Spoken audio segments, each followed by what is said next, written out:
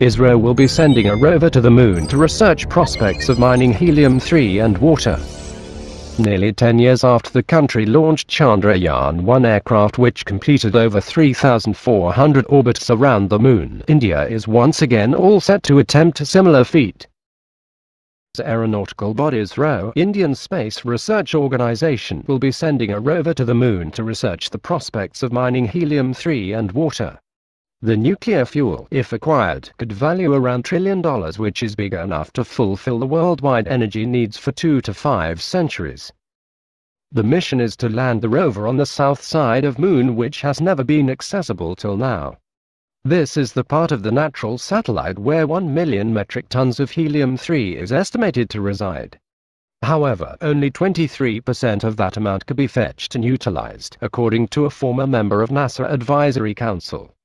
The isotope is present on Earth as well, but the quantity is not as much as to accomplish the energy requirements. Since the moon is not enclosed in a layer of the magnetic field, the isotopes get bombarded and settled on its layer by solar winds. Once the rover successfully lands, it will be sending images of the crust to the lander, which will then come to ISRO for analyzing the dominance of helium-3 and water on the crust. If these samples are examined to be appropriate, the organization will proceed with the plan of mining and bringing it on the Earth. Although India has got itself ready for starting the mission, it's not the only country eyeing to achieve the endeavor. Owing to the value of the nuclear fuel and to the fact that the first country to acquire it will have full control over it, other nations are also developing systems and technologies to explore the south side of the moon. Speaking on this case, even a top official from ISRO said the countries which have the capacity to bring that source from the moon to Earth will dictate the process.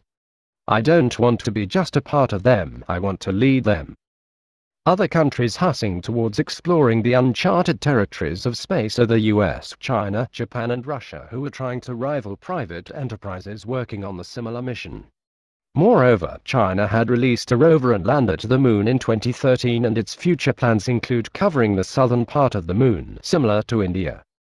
India's aspiration goes beyond acquiring nuclear fuel from the moon and extend to setting up a space station and settling human there. As far as the budget is concerned, India is known to execute every plan at an affordable price. For the coming mission, the sum that will be needed is estimated at around $125 million, which is way too less than NASA's proposed budget of $19 billion for releasing a lunar orbiter by 2020.